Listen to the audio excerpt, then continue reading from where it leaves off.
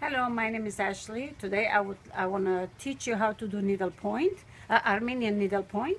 And in case if you don't know, Armenians are they have rich culture and rich art, and we are one of the Christian nation, of course.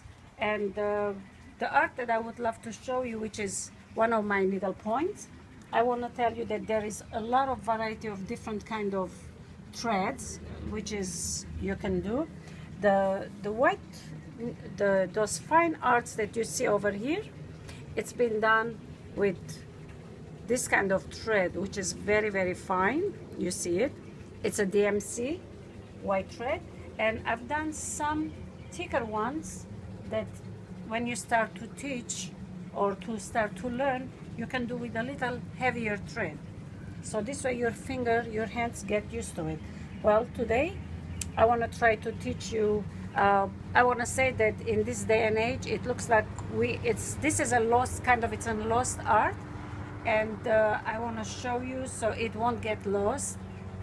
We won't forget this kind of arts, because these days and age, you see a lot of people are always involved with the computer and a cellular phone, and artwork is getting, going away. And it's really nice to come back again and to do those things. Today I want to teach you one of the little steps that you can try on a regular handkerchief. Whatever I have to show you, you can start to do on a handkerchief, which it is beginning. This is the thread you put on behind your handkerchief. Over here I'm just going to show you a little example. You put the thread behind the handkerchief, or if you are doing already the art, and you put your needle from the ends and you twist it from the back. You go in front and you pull it. This is just like a nuts. Anytime you do this kind of art, fine, with white or any color, it's nice to put black background. So when you're sitting, you have to have a black background on your lap or dark clothing to wear, so it makes it easier for you to learn. So this is the first stage that you have to do nuts. You put it in, the needle should be under the thread, and then the back part you hold it and you twist it and you pull it. So you'll see over here, if it gets bigger, you can pull it with your thread and tighten it up. And then again, one more time I want to show you, and from the back thread comes from under to up. Well, I think I need my eyeglasses to put it on. So okay, sorry. So you take it back out again. I put it wrong hole. All it needs patience for you to do it. So you go through the hole, back of the front thread, and then the back part you hold it and you do it like this. It can go faster, I want to show you, that's why I go slow.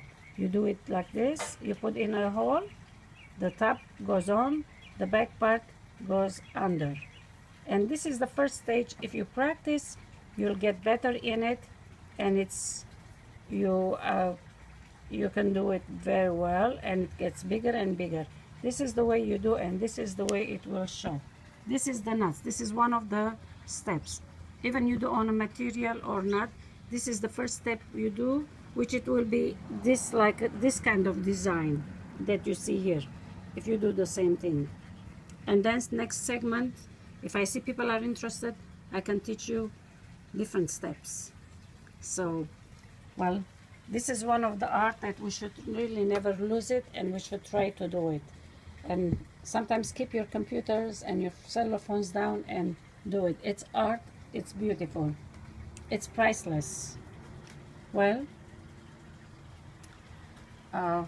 thank you again for watching. I want to show you this. I have one art over here. It's from my mother-in-law's mother-in-law done it, and she gave it to me. And this is really even finer than my work. It's very old, and I kept it because I know how much work there is on it, how valuable it is for me. I really treasure them. It's really beautiful. I've done this when I started when I did 6 years old, and I'm still doing it. There you go. Any kind of thread you take, you know, just try it, make sure that it's kind of hard, that it doesn't break easy, and you can do all this kind of arts. Well, thank you for watching. I hope you'll try it and you'll succeed. Thank you very much. Bye-bye.